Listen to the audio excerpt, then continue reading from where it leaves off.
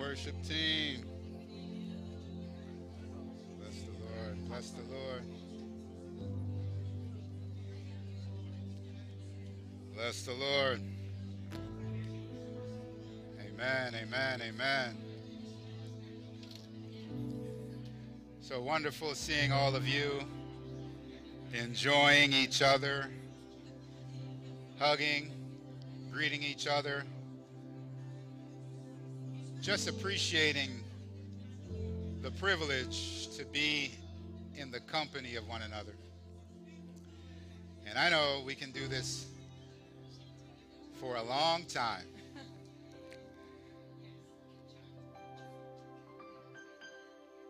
And I want you to just keep that light, pleasurable attitude. We've already greeted Jesus. We've already told him how much we care about him and how thankful we are for his presence in our lives. And we're not going to stop doing that. We're going to continue.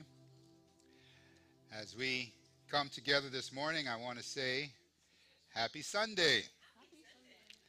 And I want to welcome all of you that are here in this presence and all of you that are presently joining us online for worship. Well, it's good to be back here at Grace Christian Family Church in South Florida in general. Yeah, my family and I were on vacation. Had a nice vacation. We ate good food. Paul asked me this morning how much weight I gained. I told him 5 pounds. He doesn't believe me. But, this good food was accompanied by visiting some very exciting places. We went different states and had a great time. And although our time was wonderful for the food and the places we visited, the thing that really made my vacation special was the people I was sharing it with. I was sharing it with my family, my loved ones, and my friends. And, I'm glad I'm in your presence today, back in town, back at my home church, because the company you're amongst makes a big difference. Wouldn't you agree? Well, then tell your neighbor, I'm glad you're here. And if you're a believer, I know you're glad that the Lord is here in our midst. Amen? Now let's continue worshiping him with our study today in his word.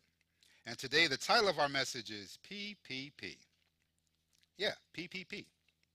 Now I'm not talking about the PPP loan. Miss Debbie's familiar with that, also known as the Paycheck Protection Program loan.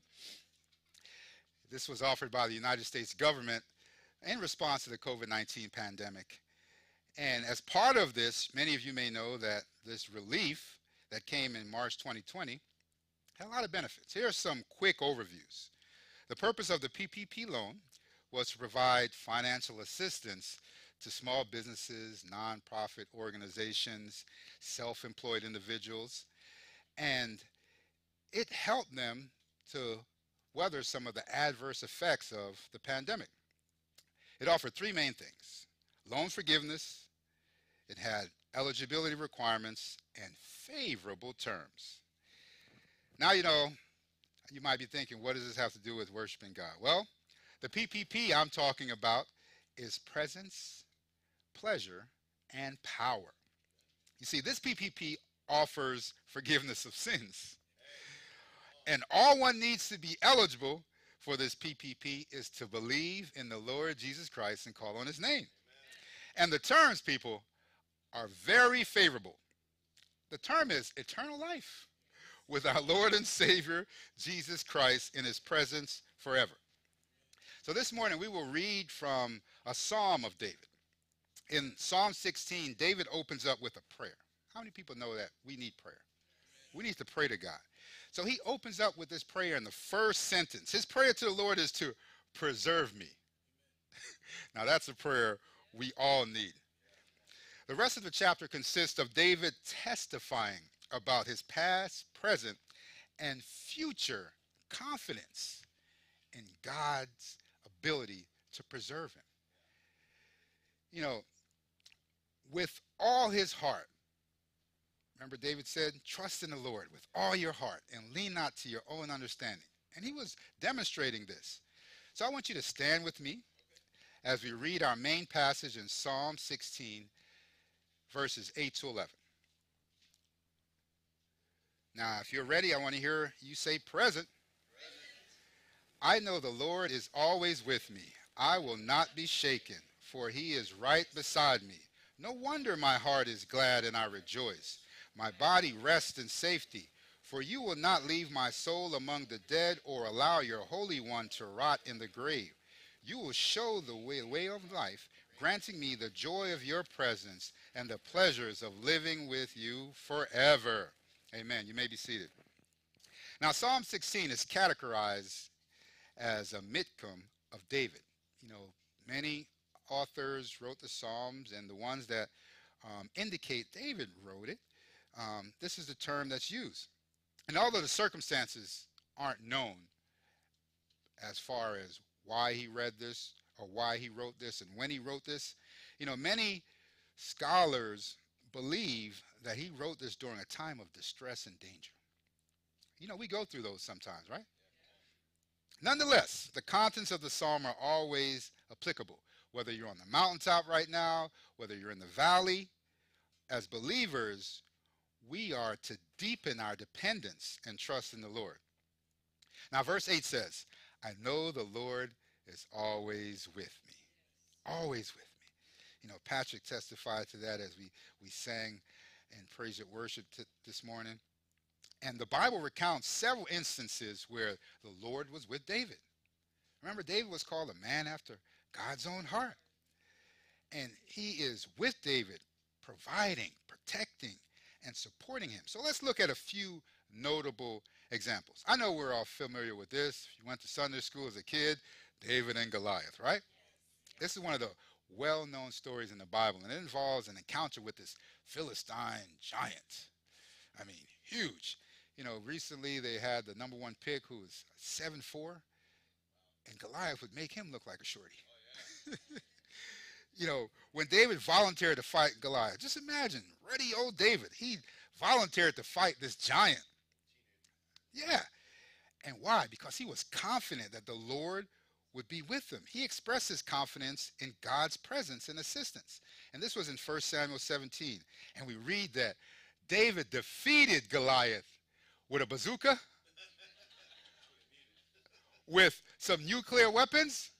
No, with a stone and a sling. Oh my God, that's got to be God. You see, the Lord's help enabled David to accomplish this. Here's another example of when the Lord was with David. Remember David's anointing as a king? Remember before he became king, you know, David was anointed by the prophet Samuel. You know, he wasn't like the cream of the crop. He wasn't the one that you would by your natural eyes pick, but God chose him and he was anointed, and the Spirit of the Lord was with David, empowering him to be the future king. Here's another example. Remember the other king, Saul?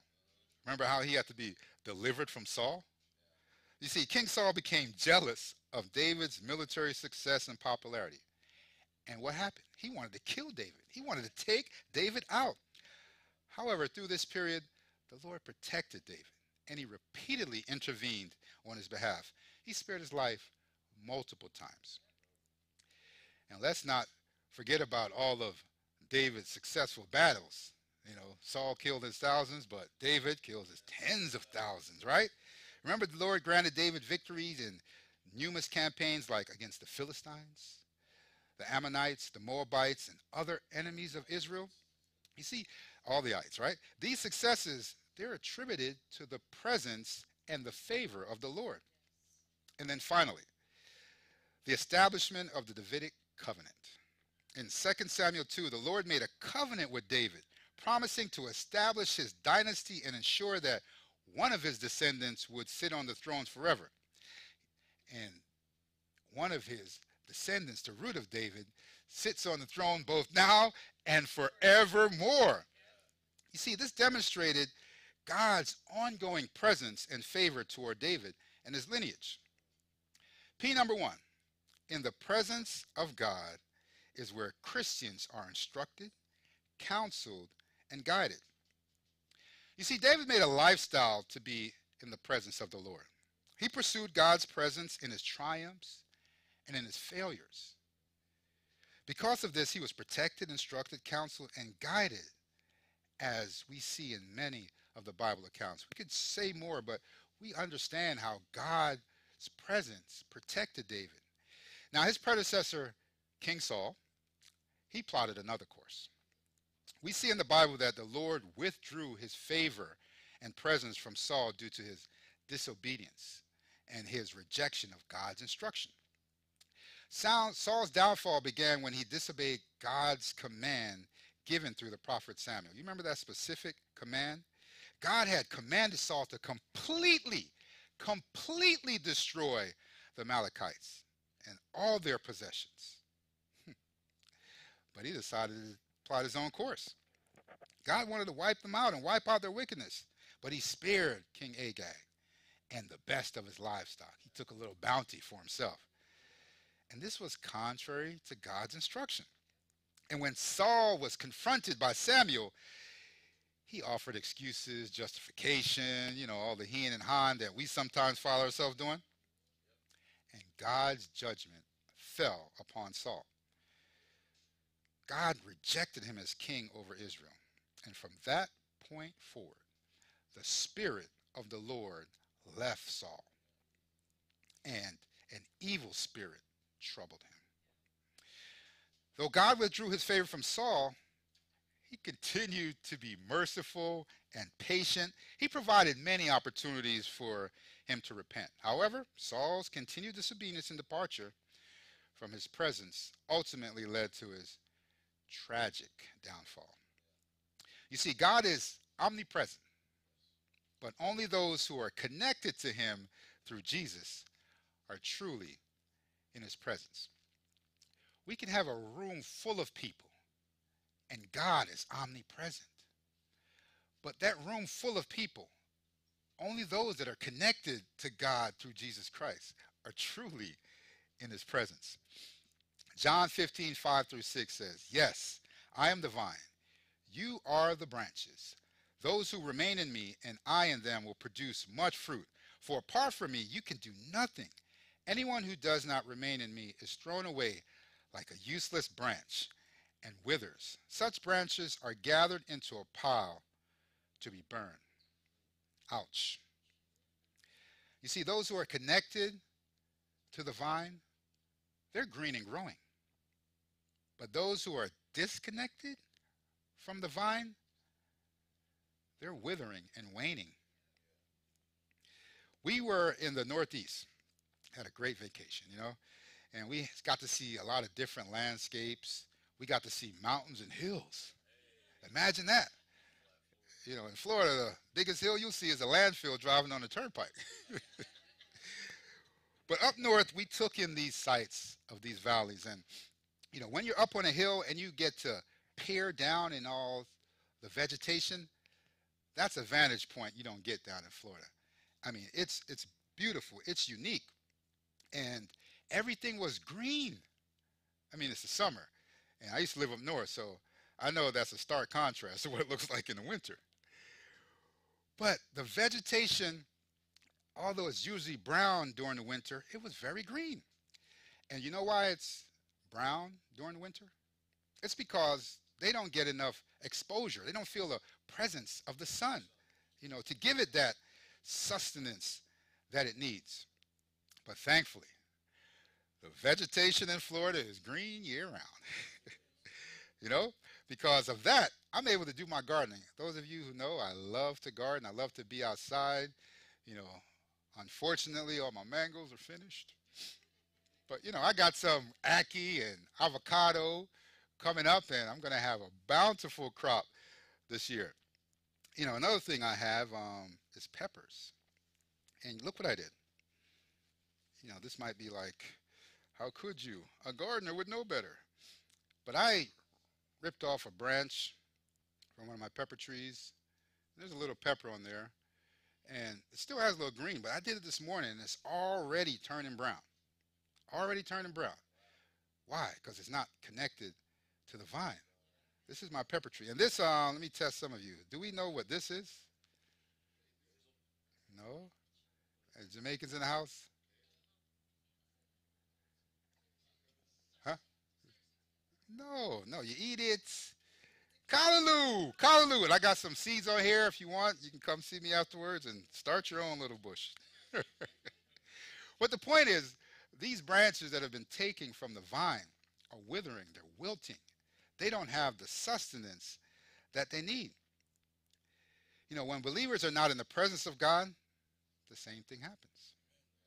That's because the presence of God is where believers can receive sustenance. And as a result of getting our sustenance from his presence is joy and pleasure. Wasn't our praise and worship just wonderful this morning? I don't care what you had going on. You know, you had a long, busy Saturday. You know, you might have, you know, I went to see my brother-in-law, and he said, "Oh man, I feel like I have Marlin disease." And I'm like, "What's that?" It's like, "I feel like I'm getting old." I'm like, "What?" I mean, you might have some aches and pains going on right now, but even in the midst of those aches and pains, when we get into the presence of God and worship, our body is just lifted, our spirit is raised, and it's just a wonderful thing to be in his presence. Amen? Now, Psalm 16:11 says, 11b, "In your presence is fullness of joy. At your right hand are pleasures forevermore." You ever been around some people that like drain the energy out of you? They just like suck life. It's like they have a vacuum and it's just like,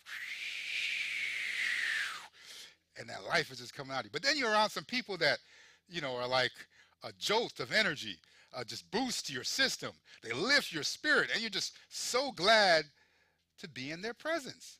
I mean, Doc is smiling. Doc is one of those people. You know, we have her in journey group, so we know she's not perfect. But her personality, her spirit, her demeanor just lifts you. She has a bedside manner, and she is a doctor, so, you know, it goes with the territory. Well, it goes with her territory. And so, like, people who lift your spirits, people who, when you're in their presence, you just are encouraged, you're edified, you're lifted up. That is a wonderful experience.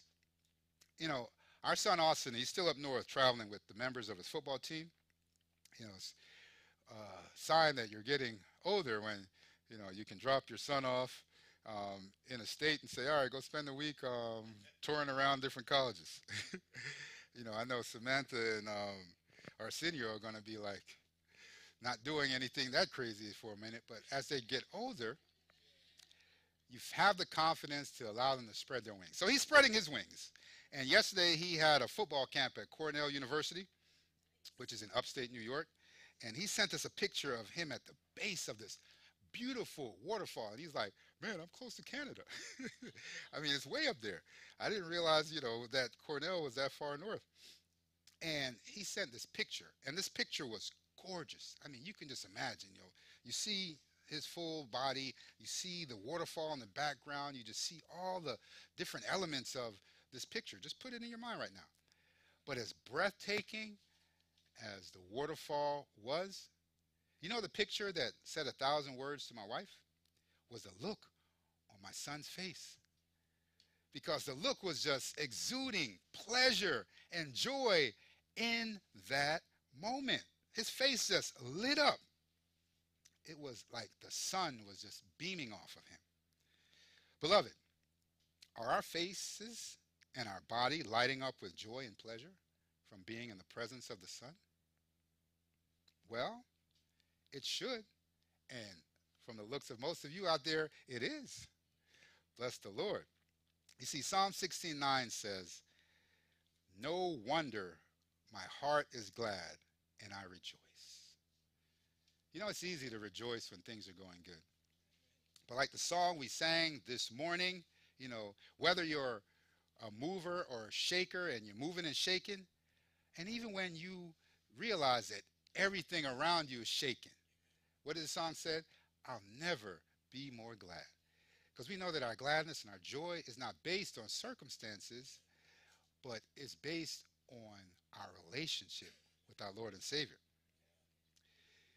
Maybe you're not going through a challenging time right now. Maybe it's all good. But regardless of what situation it is, we ought to always be glad.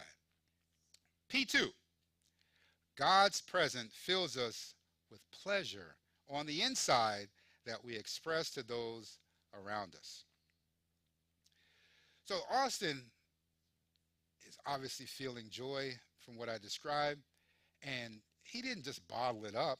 No, he let it all come out. You know, sometimes teenagers and especially football players, you know, they have this exterior, you know, they have to keep that mug on, you know, that look like, yeah, you want to mess with me. But he just let himself go and allowed it to just flow through him.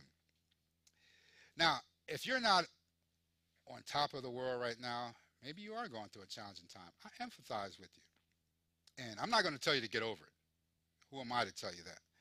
But I will humbly remind us that this is only our right now. And this too shall pass. And even though our right now feels like it will go on forever, and it has been going on forever, remember that we find pleasure in knowing that our forever is right. Our forever is right. Even now. Even when you're going through. Even when you don't feel like it. Because we have to testify like David to our souls. You know, Revelation 21:4. This is such good news. It says, He will wipe every tear from your eyes, and there will be no more death or sorrow or crying or pain.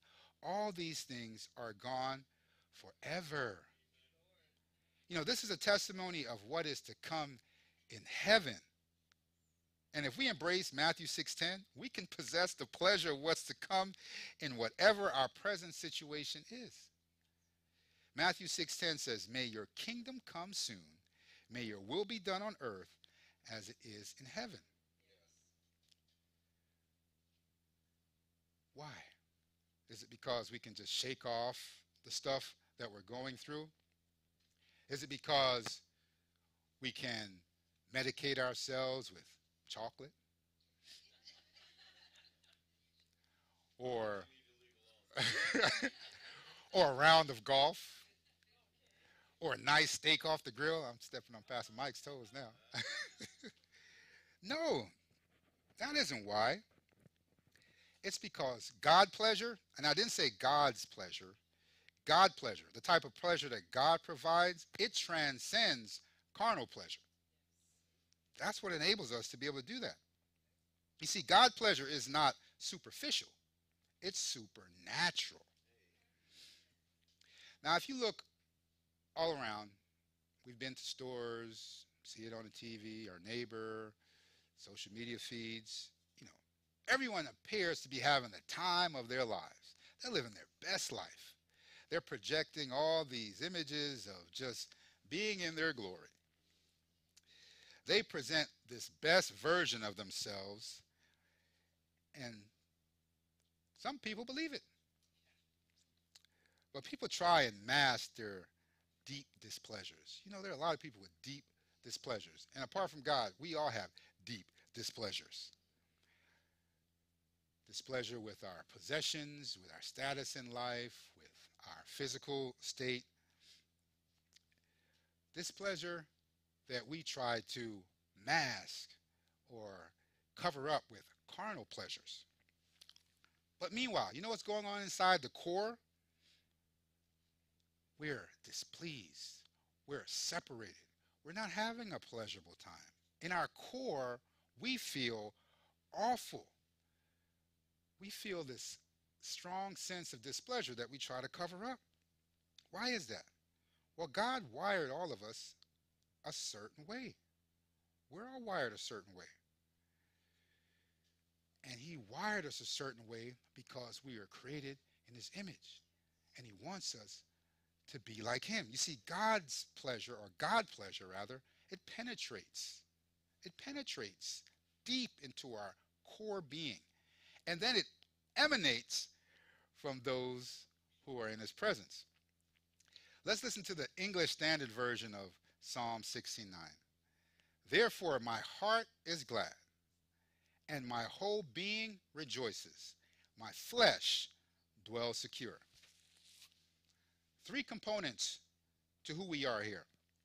It says, my heart is glad. This is a reference to the core being of who David is. And he, like all of us, were created in God's image. And that's the essence of who you are. It is. To use a computer term, our heart is like our kernel. It's deeply embedded in there. So that's my heart. Then it talks about my whole being rejoices. That points to our soul, which is our mind, our emotions, and our will. And to use another computer term, this is the interface that we use to present and commune with God and others around us. And then finally it says, my flesh also dwells secure. You know, sometimes as we were walking in the streets of New York, and my comfortable shoes are working, but I didn't have any shoes on my knees. My knees were just trying to give out on me. My flesh was not secure. But it says, my flesh also dwells secure. This describes the vessel that houses our heart and our soul. The Apostle Paul referred to it as a tent in 1 Corinthians 5:1. And although it will be dismantled one day, you ever been camping and you love the time you had, and then comes that day where you got to pack up all the tenting equipment. There's going to be a time when we're going to have to pack up all the tenting equipment. But that's going to be a glorious day. That's going to be a glorious day. So let us be glad and rejoice knowing we are secure in Christ. Now tell your neighbor in your best Chick-fil-A voice, my pleasure. You see, why is it our pleasure? Because we get the opportunity to testify to others. Amen? And this is a blessing to others, but guess what? It also benefits us. It aids our ability to be proficient in practicing the presence and the pleasure of God. David demonstrates this in Psalm 16. He demonstrates how we can build confidence and trust in the Lord. He knows that our testimony and our connection with the Lord builds confidence. It builds confidence. You ever seen a confident person, not a cocky person, not a person who's, full of themselves, but a person who's confident because they have trust in the work that they've put in. They have trust in the source that they're relying on. They have trust that they've done the homework, did the necessary work, and have come prepared. You ever seen a confident person? How that differs? Imagine when Miss Valerie went in for her interview. She was confident because she prepared. I know she crosses all the I's and dots all the T's. She's very meticulous. So when we're confident, we're able to perform and present ourselves much better. Do you agree? And why was David confident? Was it because he had a slingshot that couldn't miss? No. It was because he was trusting in the Lord. Unlike Saul, David persisted in trusting in the Lord to show him the way of life. You see, Saul started off on the right path. He did. But then he veered away. His decision to disobey God and not remain in the Lord, it cost him dearly. It cost him his kingdom. And if he did listen to the Lord, he would have had a much more fruitful life. So, beloved, I encourage you, let us not make the same mistake. Amen? Amen. Amen. Now, we get an opportunity to testify for others' benefit, and it helps us to grow our confidence. And you see, our testimony and our connection with the Lord builds confidence. We got to talk about what God has done in our lives. We have to stay connected to the Lord. That was the point, by the way. Confidence. We have to be ready and able to demonstrate what God's doing in our lives. We have to be ready with an answer for what we believe, right? Yes. Amen. You see, Psalm 16:11 says, "You will show me the way of life." I've been driving, I don't know how many miles over this past week. And I use my GPS, because I wasn't necessarily familiar. But even with my GPS, I still got that guide code where, I'm trying to find my way. My wife's like, "You want me to plug it in?" Nah, I got it. I remember which way we came. But sometimes, as a guy, we have this problem with asking for directions. We don't need it. Nah, I got it. I'm good. But we don't have to take that approach with God. He wants us to ask Him for help. And the best part about it, He has all the answers. He has all the answers. You will show me the way of life. That's what it says in verse 11. P number 3. The power of God is available to us as we remain in Him. Acts 2:28 says, "You have shown me the way of life, and you will fill me with the joy of your presence."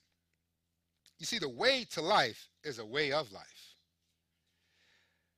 This is something that we're to persist in, like David. This isn't a one and done. This isn't, "I've got it." There are many people in professions that, feel they have attained and they can't take advice or any sort of input from anyone else because they figure they know it all. We will never know it all as a believer. We will never reach. We'll be like that commercial. Are we there yet? No. One day we will be. Praise be to God. But it's a continual journey for us to keep asking Him to show us the way of life, to lead us in the path that we should go. The Bible says in John 15:7-8, "But if you remain in me and my words remain in you, you may ask for anything you want, and it will be granted. When you produce much fruit, you are my true disciples. This brings great glory to my Father." Power. Power. When we're in God's presence and taking pleasure in it, delighting ourselves in the Lord, we have power. When we were on vacation, I visited the John F. Kennedy Library and Museum. And we saw many exhibits and several documentaries. And one of the documentaries we watched was about the Cuban Missile Crisis. And as I watched this depiction of history, and as you're going on family trips and going to museums, because you want to be exposed to that stuff and you want your kids to be exposed to that stuff. But when you watch those documentaries, it's a great time to take a quick nap. I love it. It's air conditioned there. The lights are out. They don't know what's going on. But I did pick up one key thing when they were showing this documentary about the Cuban Missile Crisis. I noticed that here you had two powerful men, President Kennedy and the Russian leader Nikita Khrushchev. Powerful men who had the power to prevent or propel the countries that they serve into nuclear war. I mean, that's power. That's power. But that's temporal power. Beloved, I want you to know that you have eternal power. Eternal power. And guess what that eternal, ultimate power that we all possess is? Anyone can tell me? What is that ultimate eternal power that we have? The Holy Spirit. But why do we have the Holy Spirit? Is it to make our lives better? That's a byproduct. Is it to share the gospel? That's a function. But ultimately, the power that we have is to bring glory to God. Yes, that's our superpower. And how do we get the superpower? When we practice being in God's presence and taking pleasure in His ways. The key is being in God's presence. I had this, or you've heard it, I can't say I had this, but G.I. Joe, right? Showing up is half the battle, right? Being there, being ready. That's half the battle right there. And there's definitely some truth to that. But while we're there, we have to practice the presence of God. We can't be going through the motions in church. Man, when is this dude going to stop talking? It's not me that's talking. I'm a vessel that's being used. And regardless of who is talking, if we allow the Holy Spirit to give us discernment and to pick from what's being said, we can be edified. So we're always able to be in the presence. We're always to be consciously and deliberately seeking God's presence. So what does it mean to be practicing the presence of God? Well, it may not appear in the Bible verbatim in that way, but there are several biblical principles that point to this concept. And I want to share 4 with you. First, the first thing I want to share with you, that practicing his presence starts with seeking God's presence. If we're not looking for it, we can't find it. If you don't know what you're looking for, how are you going to find it? Right? And throughout the Bible, individuals are encouraged to seek God in his presence earnestly. Psalm 105:4 says, "Seek the Lord and his strength. Seek his presence continually." See, this verse reflects the idea of actively desiring and pursuing a close relationship with God. How many married people in the house? Right? Now, do you go to bed, wake up, say hi to your spouse, and then don't talk to them until you do it again? No. Well, if you do, shame on you. You actively seek relationship. You actively seek to be with them and to be in their presence. So it's an active pursuit that we have to take to develop this close relationship with God. Number 2, drawing near to God. This is a result of seeking God. Like when you draw near to somebody, you get closer. You spend time with them, you get closer. Think about your best friend. Did you just meet them? No, you've been spending time with them. You've been developing that relationship. And the New Testament encourages believers to draw near to God and experience his presence. James 4:8, draw close to God and he'll draw close to you, right? This verse emphasizes the reciprocal nature. There's a reciprocal nature of seeking God. This indicates that we approach him, he responds by making himself known. So on, so on. The more we do that as a lifestyle, the more apt we are in, number 3, living in awareness of God's presence. You ever been somewhere you're like doing something mundane and you're kind of in your own world, and then someone quietly like comes up behind you like, "Oh, you scared me. You were shocked. You didn't know that they were in your presence," right? And sometimes as believers, we find ourselves in this situation where we're not actively aware that God is always present. We have to realize that God is always present. He's always present. But we have to be seeking him. We have to be aware that he's here. Even as a 48-year-old man, when I get around my grandmother, I recognize, and of course, nothing out of the ordinary to be polite to your grandmother. But when my grandmother's around, my tone of my voice lowers, I'm more aware to her and sensitive to her needs. I listen, to what she's saying on bated breath. And that's an example. We all have examples of people like that in our lives. When they're around, we take notice. We stand up. We represent. And God is always around. He's worthy of us taking notice, standing up, and representing. Amen? You see, as believers, we are encouraged to cultivate this ongoing awareness in the presence of God in our lives. And this awareness, we know it can be fostered through prayer, meditation, scripture, worship, and a lifestyle characterized by obedience and surrender to God. Surrender to God. Surrender to God. That's one of those words that, we'd like another translation. Surrender. You've heard the term, Jesus take the wheel. We have to allow Jesus to take the wheel. And that's where the indwelling of the Holy Spirit, that power that Miss Valerie referred to, We can't do it in our own accord because in our own stubborn heads and sinful minds and hearts, we want to do what we want to do.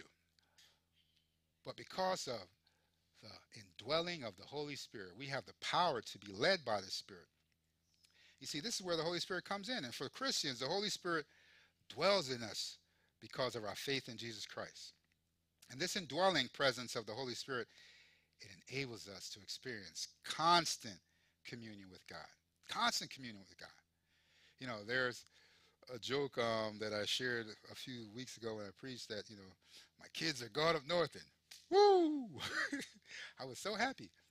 And not that I don't like my kids, but, you know, even the best of people, you know, sometimes it can be too much of a good thing, right? Too much of a good thing, like, give me a little break, I need to like reset and we can re-engage. But not so with the presence of God. Pastor, you talked about it. We can't have enough of God. You know, his grace is sufficient, and we'll always be satisfied, but we'll never have enough of God. We always can have more and more, and we'll never have too much of God. Imagine that. Not so with God. His presence, continually communing with him, is something that should be the desire and the aim of each of us as believers. We read in John 14:6-17 that Jesus wanted his disciples to connect with the Holy Spirit and for the Holy Spirit to be with them forever. Why? Because the Holy Spirit enables believers to have that personal relationship with God. That personal relationship with God. Imagine if you were friends with a person that spoke Russian and you never saw them and you didn't know anything about them and you were asked to develop a relationship. How successful do you think you would be? And I'm assuming you don't speak Russian. Not very successful. And without the Holy Spirit, we can't have a rich, earnest, deep relationship with God. That's why we need the indwelling of the Holy Spirit to be able to accomplish this. And what does the Holy Spirit do? He develops a relationship with God through guiding us, comforting us, and transforming us into that new person. Now, I want to share a short portion of a song. This song highlights the powerful pleasure of the presence of God more eloquently than I can. Don't worry, I'm not going to sing. That's just a cue for the media to play the video.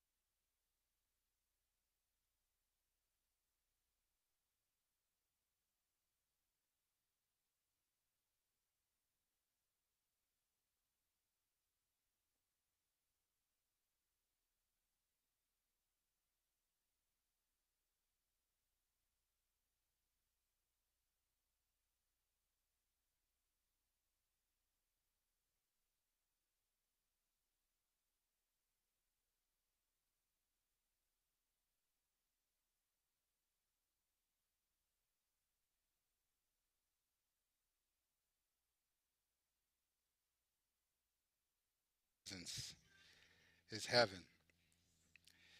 And one day, all the tears will be wiped away. We won't have to deal with any of this anymore. And that's a future glory when we receive a full measure of what we've been promised. But even now, we can embrace that. We can possess what has been gifted to us. You know, I want to leave us with this. Many times we end up presenting objections to our Christian growth or asking all these questions when really we should be looking for the solutions and the answers. And the place that we find those solutions and those answers is in the presence of God. Amen. God bless you all and just continue to be in his magnificent presence. Amen.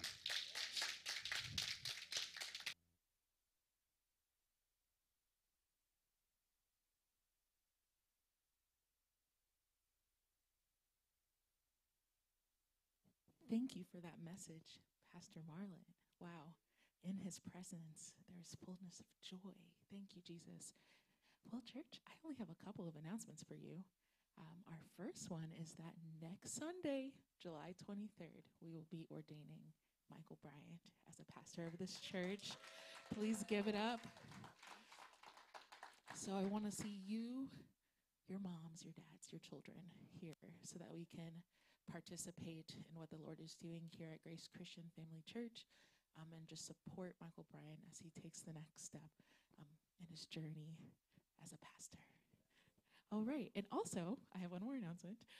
If you or your mom or your dad are interested in joining the praise and worship team, today after church, I'm going to have a very quick meeting, like 5 minutes, maybe 10. And so if you're interested, please stay after church or just see me if you can't stay. I can give you my phone number. But if you're interested in helping lead worship and really just cultivating the Holy Spirit here, let me know. All right. Church, those are my only announcements. As a reminder, as I do every Sunday, stay in community. We need each other and we need Jesus. Call a friend, call a neighbor. Remind them that the Lord is near and that his presence is so good. All right, please stand. Father God, Lord, I thank you so much for what you are doing here. God, I thank you for your presence, that it is so present, that we get to experience it on a daily basis. God, as we go throughout our week, remind us that you are near. God, help us remain in your presence. Help us stay where you are. Lord, I thank you for your protection. I thank you for your guidance and your provision in our life. God, we see what you are doing. We are excited for all that you have for us. And God, we give you all the praise, the honor, and the glory. In your name I pray. Amen. Have an amazing Sunday.